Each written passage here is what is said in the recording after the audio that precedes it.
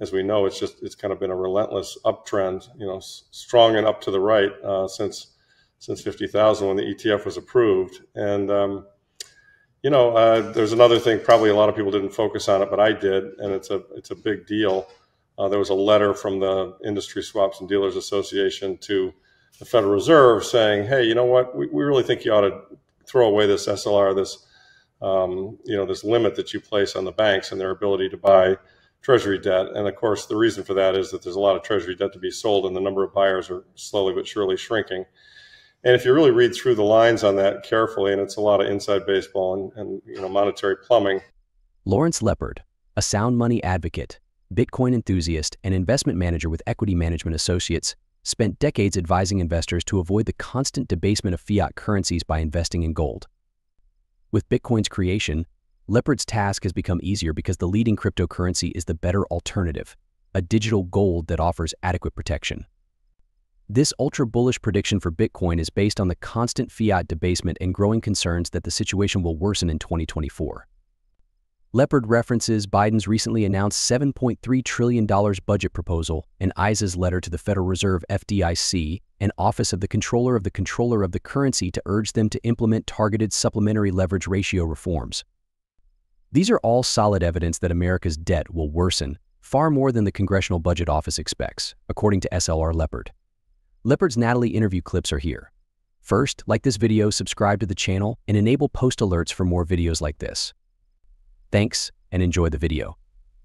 It's more or less kind of QE infinity, or it'll give the banks the ability to just in an unlimited way, monetize the debt and put it on their balance sheet because they don't have to count it as reserve. And so they can more or less print money to buy the government debt. So it hasn't been approved yet. It was a letter, but it's clearly those kinds of things. They start with a letter and then they come with a Federal Reserve proclamation that this is what we're going to do. And they did it in 2020. And they did it in 2020 because at that point in time, they needed to do it because the debt, they were having a hard time selling the debt then as well. So to me, it's a big deal.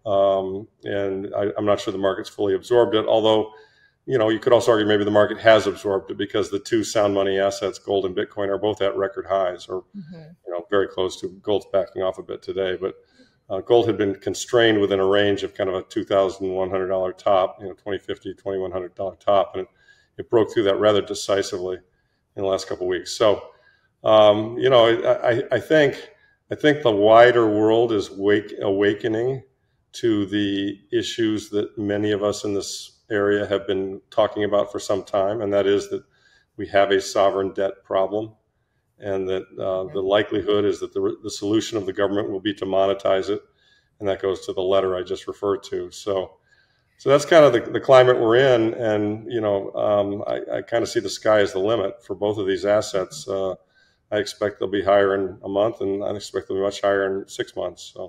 So the problem that I think the government is going to have as they continue to run these deficits, and as they continue to go into so let's keep it really simple. 101, the government spends more than it takes in tax revenue. We know that, and it's getting worse.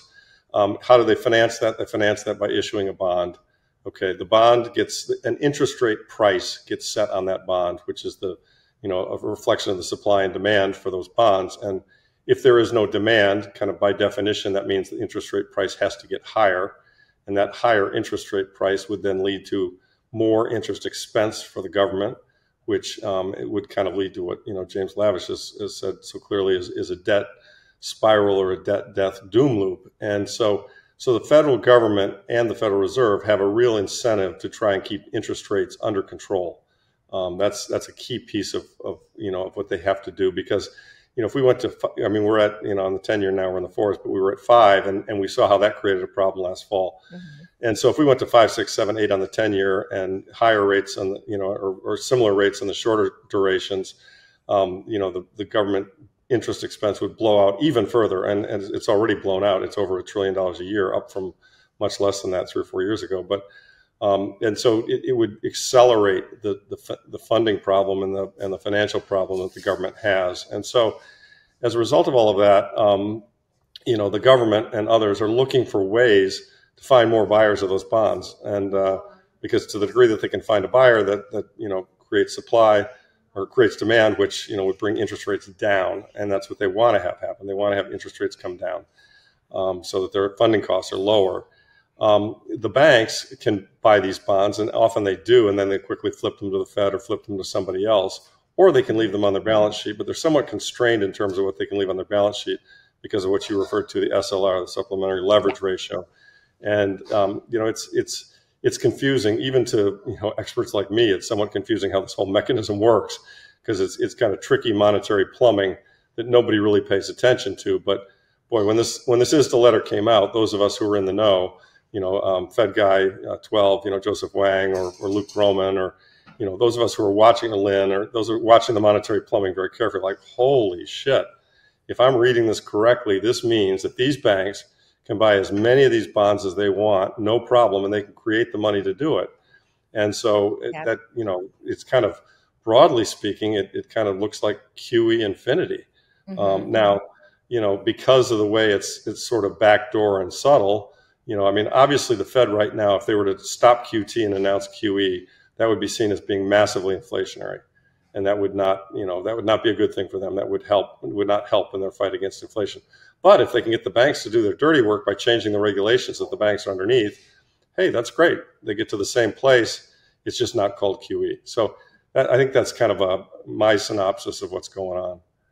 On March 5th, the International Swaps and Derivatives Association, ISDA, submitted a letter to the Board of Governors of the Federal Reserve System, the Federal Deposit Insurance Corporation, FDIC, and the Office of the Comptroller of the Currency, the OCC, urging the agencies to implement targeted reforms to the Supplementary Leverage Ratio SLR and Enhanced Supplementary Leverage Ratio SLR and Risk-Based Search Charge for global systemically important bank holding companies, the GSIB search charge. According to AA's letter, these are important to preserve the resilience of the United States Treasury markets and the U.S. economy and financial system more broadly. With the letter, ISDA is looking to facilitate the participation by banks in the U.S. Treasury market by urging the agencies to revise the SLR to permanently exclude on balance sheet U.S. Treasuries from total leverage exposure consistent with the scope of the temporary exclusion for U.S. Treasuries that the agencies implemented during the pandemic. While these words may seem harmless to an unsuspecting person, Lepard declares it to be an extremely ominous omen that trouble is on the horizon.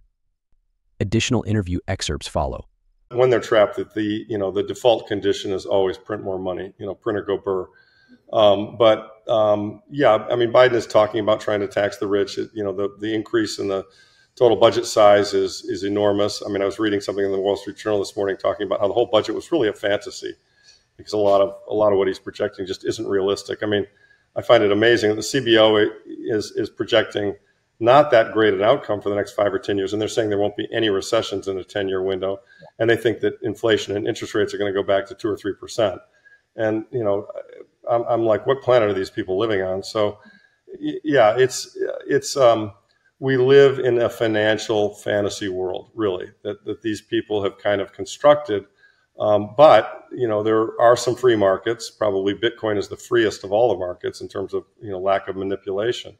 And guess what? They get it. Bitcoiners get it, and people are getting it, and they're saying, okay, if you're going to debase my currency, I'm going to buy a currency that by definition cannot be debased above and beyond the programmatic formula. So. And this is why Bitcoin's at new all-time highs, and I expect it's going to go much higher. And some gold guys are getting mad at me. I'm not down on gold, and I never have been. I'm pivoting, or not pivoting. I'm trending away towards gold just because. Let me make a couple things straight. I think gold is going to do incredibly well in the monetary debasement that's coming, but I think Bitcoin is going to do much better than that. And so as an investment manager, my job is to earn the top risk-adjusted return for my clients. And I view Bitcoin as a better risk-adjusted return than gold this far into the game. And now having a lot of the risks in my mind in Bitcoin gone away. Perfect example, one of the biggest risks I think in Bitcoin until the ETFs, was TradFi looked at it, or most investment pools looked at it and said, how can we invest, and Saylor made this point, how can we invest in something that we think the government might shut down? And, when the government approved the ETFs, they more or less gave the green light, say, well, we're not going to shut it down, at least not now.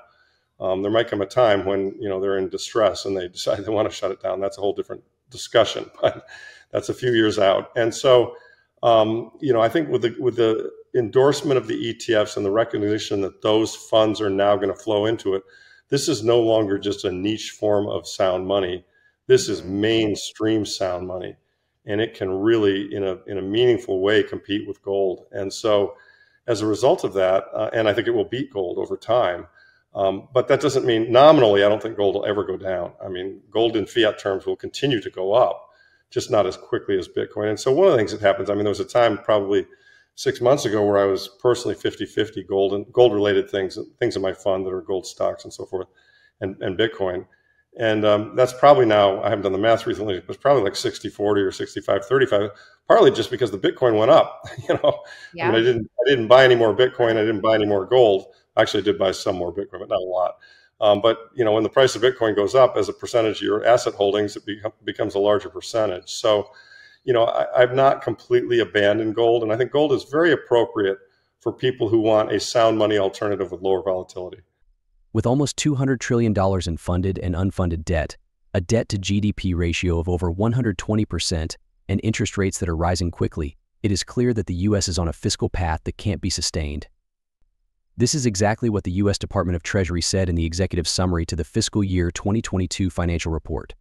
Macro analysts and well-known investors in both traditional and alternative investments, such as Bitcoin and gold, have been warning about the coming debt storms for years. 2. Because interest rates were kept artificially low for so long, it was easy for policymakers to downplay the problem and make it look like everything was fine. That's no longer possible. The cracks are not only showing, they're almost tripling over themselves. The most recent example is Chairman Jerome Powell's statement that the U.S. is on an unsustainable path and that the only way forward is for decision makers to have serious conversations about the way forward. What did you think of Lepard's interview? Please leave your thoughts and comments below, and don't forget to give this video a thumbs up. If you want to see more movies like this, please subscribe to the channel and turn on post notifications.